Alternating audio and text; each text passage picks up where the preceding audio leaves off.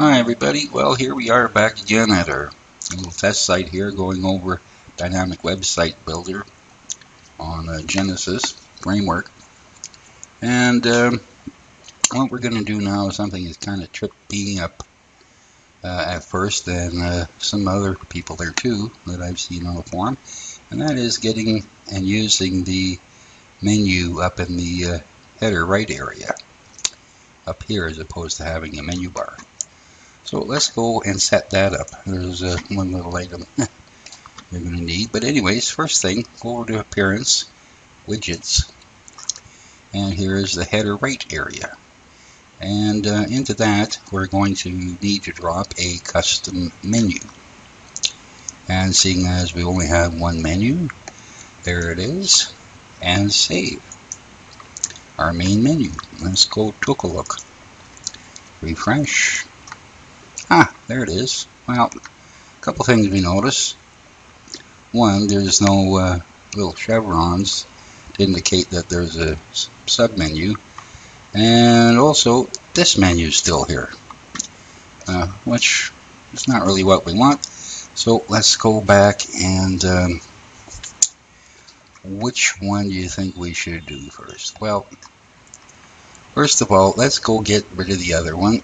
And that'll be over in Dynamic Design, and you think it might be somewhere in the header, or maybe not, in the nav menu, somewhere to turn it off. Oh, me, no, don't see anywhere there. Oh, nav placement, below header, above header. Oh, no, that's not it. Well, actually, here it is. It's in responsive, believe it or not. So click on there, show hide options, and still the option is not visible until you select one of the items from the navbar media query styles. And we're going to go vertical toggle for now, which brings up this item. Are you using a header menu? Why, yes we are. And do you want to use a primary menu as a mobile version? Well, certainly. Save that. Now let's go and see. Refresh. Oh, look at that. Gone.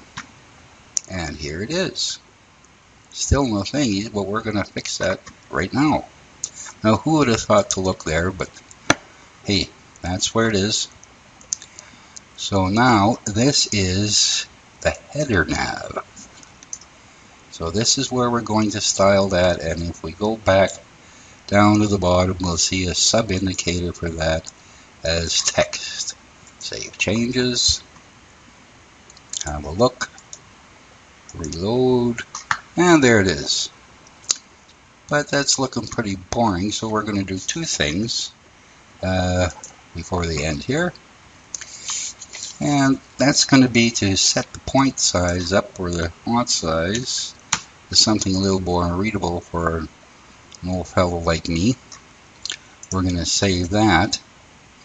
And then to make things a little more visible, we're going to go over to the header and to the header background, which is set to color as opposed to a transparent background, or a selection of image items. But right now we're just going to add a color, one of my favorite little colors that I know.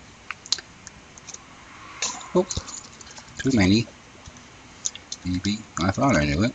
That's it. Save changes. Now let's go take a look. Refresh. That's coming along.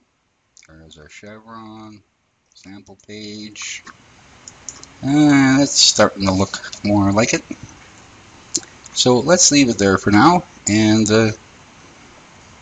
hope to see you for the next one. Alright, cool.